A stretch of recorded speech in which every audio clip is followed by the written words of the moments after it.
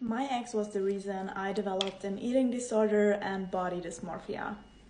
Before I met my ex, I already had some problems with food and I was very insecure at that time. Always an open book, so I also talked with a lot of people about my own insecurities, and also with him I talked about my insecurities. So he knew about it. He knew that I tried different diets, that I tried to lose weight, that I compared myself extremely with other girls on social media. And instead of pushing my confidence, telling me how beautiful I am, he exactly did the opposite. First, this guy was very rude in general. So he had a lot of toxic behaviors and he was basically a walking red flag. And I was 19 at the time and he was 25 or 26. So he knew about my insecurities, he knew that I'm constantly comparing myself to other girls online, and what he did is he was sending me posts on Instagram from his favorite Instagram models.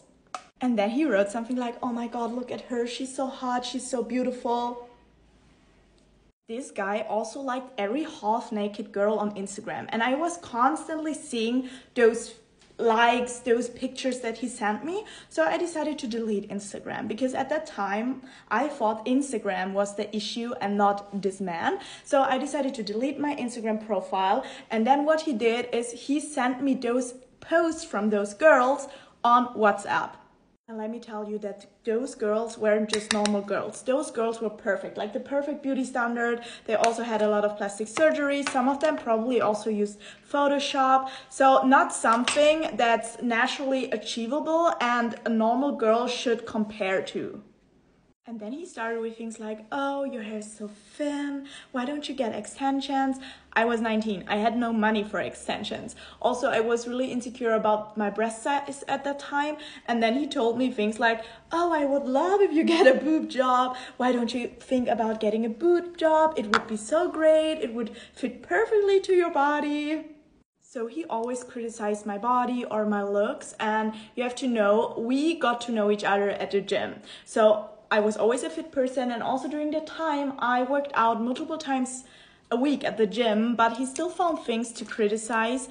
And then I remember, I guess it was Christmas season, and I gained a little bit of weight. I mean, it's normal to gain some weight during winter or Christmas season.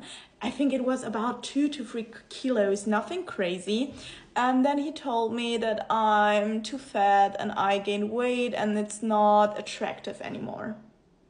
So again, it wasn't good for my self-esteem, so I decided to lose a lot of weight, and I lost a lot of weight. I was deeply into an eating disorder already, so I was very thin at the time. And then he hugged me and said, "Oh, now you're really thin. Where's your booty?" Are you fucking kidding me? Basically, I was never good enough for him, and in the end, he dumped me, and I had the worst heartbreak ever. But I'm still grateful for this experience because it made me who I am now, and nowadays I'm living the life of my dreams with the partner of my dreams. So everything happens for a reason, but I just want to tell you that you deserve a person that is obsessed with you. But first, you need to be obsessed with yourself, because if you don't love yourself, if you don't know your worth, someone else will never worship you. So first, love yourself, and then you will attract the right partner that is obsessed with you, that loves you, that gives you princess treatment.